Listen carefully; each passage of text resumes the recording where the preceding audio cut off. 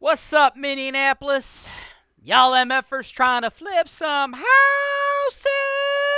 I hope so. I hope you're in Minneapolis. I hope you're just getting started in house flipping. I hope you want to learn how to flip houses. And I hope you're down to have a good time while doing it. Let's jump into some info on flipping some property!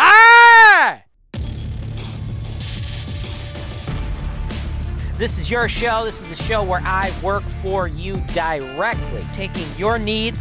I'm going through the MLS and I'm trying to find the best possible deal for you guys. Put down 25%. That's the perfect way to buy this. That's why real estate investing is the greatest industry in the world. Welcome to the show, folks. I am James Wise, and what I do is I help people like you invest in real estate, right? Wholesaling, Airbnb, long-term rental, short-term rental, big buildings, little buildings, we do it all, right? And today I'm working with an investor from Minneapolis, Minnesota. His name is Mark, and Mark wants to flip some houses. Now, as I speak, it is 2022, February 2022. A couple things we need to understand about this date. Number one, I sent this video privately to Mark long time ago. So if you're not Mark and you're watching this on HoltonWiseTV, this deal that I'm about to go over, don't send me an email like, "That James! That won't flip that house that you did! That house is so cool! Screw Mark!" Bruh, set this to Mark privately long time ago. Can't flip this house. This house gone! You want to work with me one-on-one to flip a house like this one, get your own customized set of videos like my dude Mark is doing, below the show, right? In your phone, on your computer. If you're on your TV, well, you got to go to your phone or your computer. I don't think you could fill out the information to book a call on your TV. But all the other devices you can, your tablet, your iPad, whatever, man. That's how you work with me one-on-one in real time like my boy Mark is doing. Now, here's the plot twist of the century, folks. Haven't even said this yet. Y'all about to get flipped!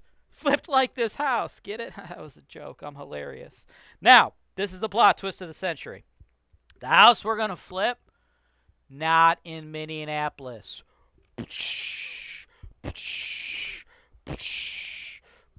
Everybody's brain just exploded. Like, you're all freaking out. Yeah, here's the deal. Here's the deal. I believe, live where you want, invest where it makes sense. Mark, you live in Minneapolis. Seems like you got a good life out there. I ain't trying to get your ass to move, right? I don't want you driving into my hotel. I'm like, "That James, let's drive around. Let's go look at cool houses." Like, fuck that, right? I don't want to do that. I don't want you trying to get me to get your family house set up here and talk to your wife about drapes so we can set up your house flipping business. Nah, we don't need to do that. I ain't trying to make anybody move. I want you to invest where it makes sense, and I want you to live where it makes sense, right? I want you guys to live where you want to live. Now, Mark, I want you to continue to live in Minneapolis because I'm assuming it's great for you out there. But your problem is, you're like, "Dude, I cannot get any deals out here, bro." The market moves, folks. It's 2022. As I said, there's two important things about it being 2022, February 2022. Number one, I already sent this video to Mark. Number two, real estate is really expensive in 2022, folks. It's expensive everywhere, and some markets are getting hit worse than others. Some markets are facing an inventory shortage worse than others. Minneapolis, it's too hard for Mark, too hard for a lot of you out there to find deals that make sense. So what do, folks? We don't have to pack up and move. We can continue to live there, but we don't have to keep beating our heads against the wall. If there ain't no deals, there ain't no deals. So we got to live where we want, invest where it makes sense. And Mark hooked up with me because my team goes where the deals go, right? And right now, Mark, me and you, we're looking at doing some flips in Northeast Ohio. We've been going over that market. I've been giving you a ton of videos, ton of content on that market. You're starting to get a feel for it. And you sent me this particular property, and you're like, "Yo, bro, this looks like a pretty good deal to me. Why don't you go ahead and run them numbers for me, Jay Wise? Run them numbers. Let me know what the deal ski is, because if y'all haven't been paying attention to the show, Mark's from Minneapolis. This property is in Northeast Ohio. He don't know a lot about Northeast Ohio, because why would he, right? He lives in Minneapolis, right? But if he's going to flip houses and be successful, he needs to understand the Cleveland market And that's what I do for him. So, Mark, without further ado, brother, let's go to a quick break, and I'm going to break out the numbers on this flip. And guess what? I'm looking at the chart right now. I already drew it up before the show. I'm projecting a $68,000 profit. Ooh, let's do it. There are two sides to wholesaling. Bodacious marketing to attract motivated sellers and data-driven analytics. Together, they're a match made in heaven. This is our wholesaling course. Click the link and buy the course! Welcome back, folks. We gonna pull up these numbers. This deal right here, folks. This deal ski. Your boy Jay Wise. Want to show you how to pull off a flip ski on this deal ski. Now, if everything goes according to my plan here, I drew the plan right here. This the plan, okay? If everything goes according to that, this could make you $68,000. Is this guaranteed to work? Absolutely! Buy now! Ding, ding, ding, ding, ding, ding, ding, ding, ding, ding! I'm just fucking playing. No, motherfuckers, this isn't guaranteed to work. This is real fucking life.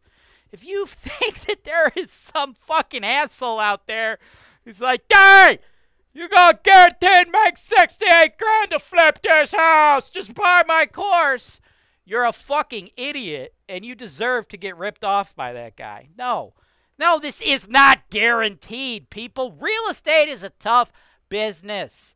Will it be possible to make 68 grand? Yeah, and I'm going to walk you through exactly how to do it. But there ain't nothing guaranteed in this business. This is a numbers game, okay? This is a numbers game. That's what you need to realize first and foremost. Before I even get into the details on this thing, you need to know, if you want to make money flipping houses, you got to get ready to send out a lot of offers, right? Flipping's hard. I make it easy, but it's still a hard business, right? The reason I make it easy is because I have all the other stuff you're going to need. I have the ability to resell it for you. I have the team to handle the renovations. I have the knowledge to tell you a correct ARV. I have the sales skills to go in and negotiate with sellers. I understand what we're doing, so I make it all easy. But at the end of the day, once you have all that, you still need to make a lot of offers to get things to work, right? Because the seller wants $299,000. Okay? Why wouldn't it? Sellers, typically that's how it works, folks. Sellers, when they sell properties, they want as much money as they can get. When you're a buyer trying to flip properties, you're trying to get it super duper cheap, right? So we have to come up with a price that actually makes sense for you as an investor. We have to back up that price with data so you know you're not going to lose your ass on the deal. And then we got to pump it out to the seller. And if the seller says no, we move on to the next, and the next, and the next, and the next, and the next. Congratulations. Now you're a house flipper. That's part of the house flipping business. There ain't no scenario, despite what other guru program you watch, where you go, I want to flip that house. And then you go up to Mr. Seller. I will give you a low offer. I will flip your house. And they're like, oh, thank you. I want you to flip my house. You're going to make 68 grand. This is so great. Blah, blah, blah, blah, blah. That don't happen, right? It's a numbers game. Now, with that said, here's what we got. 6871 Hickory Hill, Mayfield Village, Ohio, 44143. This is the Cleveland market. Now, you got to understand your ARV. You got to understand your market. Got to understand what you have here, right? I've created a cheat sheet for you guys. It's called the Ultimate Guide to Grading Cleveland Neighborhoods. You know it's in the show notes below. You know it's on HoltonWise.com on our Tools and Resources tab. Now, I graded all the areas on A to F. Now, I get a lot of heat, right? I've had a few, like at this point, like 3 to 5, maybe 10, 15, I don't know. Bunch of liberal publications, just a bunch of freaking chode tuggers out there dropping articles and publishing articles, calling that guide horrible and accusing me of redlining or this or that. You know, they've even gone so far as to call it racist, right? Find that to be crazy. I don't give a shit what color you are. Black, white, blue, green. Well, green. Green. That's all that matters. It's green. It's about the green. Mark, Bill, Tom, Ted, Jerome, Dave, Christy, Melissa, doesn't matter to me who you are, what you got going on, right? You want to invest in real estate? I'm going to give you a clear picture of what you're buying, the risks, the rewards, how the whole thing should play out. That's it. That's what I do. And you shouldn't take this guide as A is amazing, F is horrible. No. That's not what it's really about, right? It's a guide that gives you something to measure it by, a measuring stick, so to speak, right? It's kind of like in in the shows you watch where some motherfucker killed some other motherfucker and the police are trying to figure that shit out. And there's like a picture of a boot, like a footprint in the dirt, and they always put like a ruler or like a dollar bill next to it. You get some type of scale to figure out exactly, the size of it, right? You need a point of reference, right? So this guide, A, B, C, D, and F properties, right? F is highest possible risk, lowest possible pricing. A is lowest possible risk, highest possible price. When I say risk, I mean like risk of crime, property damage, things of that nature. People in the F neighborhoods make the least amount of money per household income. People in the A neighborhoods make the most. Every real estate strategy is different, right? Like, I don't think real estate investors, buy and hold investors, make a lot of money in the A-grade neighborhoods as buy and hold investors.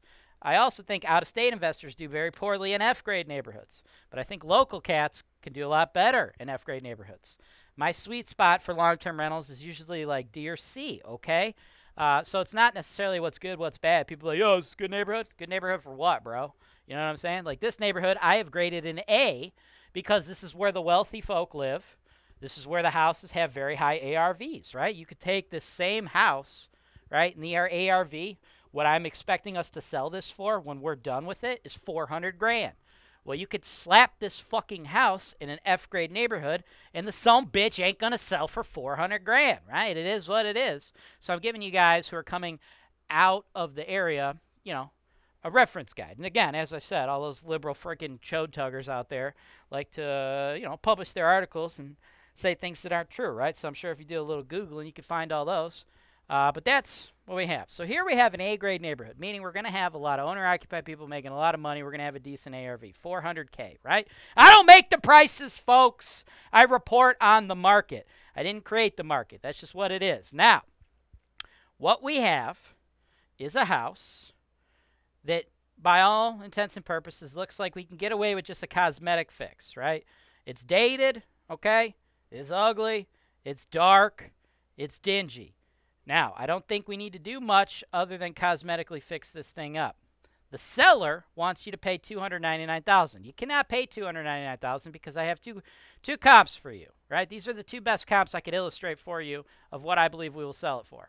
Down the street, 488 Hickory Hill, Mayfield Village. This one sold for $360,000. Okay, that's $60,000 above our seller's asking price. Now, as you go through this, what you will see is the house is still dated. Much cleaner, much nicer, much more updated, but it is not exactly what buyers are looking for today in 2022. This is definitely a dated house. So our ARV, I believe, is much higher than this one, but this is a good barometer. This is a good measuring stick for us, right? This is something that was probably updated like 15 years ago, okay? So we are going to provide our buyers with something nicer than this. We are going to provide our buyers with something more similar to this one. 6843 Metro Park Drive, Mayfield Village, okay? This one sold for $415K, okay? But this one is a little larger, okay? But this is more or less what we're going to want it to look like. A little more updated, okay? You see the nicer kitchen floor there. You got the gray walls. It's just, this is more modern. Ours will honestly still be even a little bit more modern than this one, but you have more updated fixtures in this one. So this particular house is going to have more of an indication of what I want ours to look like. But, like, we also don't have, like, this sweet-ass, like, turnaround driveway, though, right? So you got to, you got to be honest with yourself about what you do have, what you don't have, right? So even though we'll be a little more modern, like, this house is still worth a little more money. So that's why for this particular property, I've put our ARV conservatively at $400K. Now, what we're all usually trying to do when we do flips is we're trying to get in at 75% of the after repair value minus the cost of our repairs, right? So we already know our ARV, folks, $400K.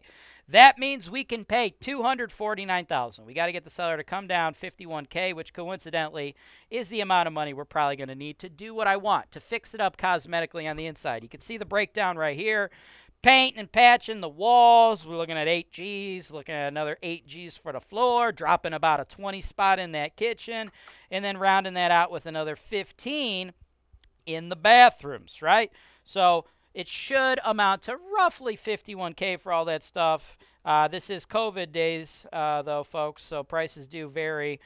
So it's possible it could end up somewhere in the 63 range, but I think 51 is a pretty fair estimate. Now, after this, if all goes according to plan, we pick it up at 249 and we sell it at $400 after you pay me my commission to sell that thing for you and you add in all the stuff you spent on it. You are looking at a cool profit of $68,000. Now, a couple other things to understand. This is step one of the due diligence process. Step two, we're going to make this offer contingent on a home inspection, right? Because the inspector is going to need to go in there and tell us if our roof is trashed, tell us if we need a new furnace, tell us if we need a new hot water tank.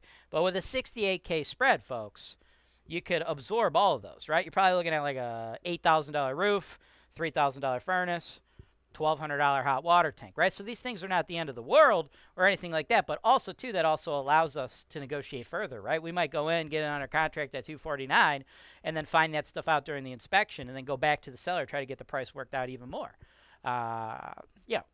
This is step one, right? This is how you do flips, folks. This is how you flip properties. This is what we did right here. So we're aiming for a $249 price, but guess what?